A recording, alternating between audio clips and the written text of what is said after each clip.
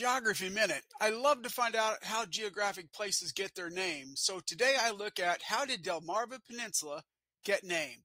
The Delmarva Peninsula, or simply Delmarva, is a large peninsula on the east coast of the United States. It contains the vast majority of the state of Delaware and parts of the eastern shore regions of Maryland and Virginia. The peninsula is 170 miles long in width. It ranges from 70 miles near its center to 12 miles at the isthmus on its northern edge to less near its southern tip of Cape Charles. It's bordered by the Chesapeake Bay, Pocomoke Sound, the Delaware River, the Delaware Bay, and the Atlantic Ocean. The name comes from, you guessed it, 3 states located on the peninsula: Delaware, Maryland, and Virginia.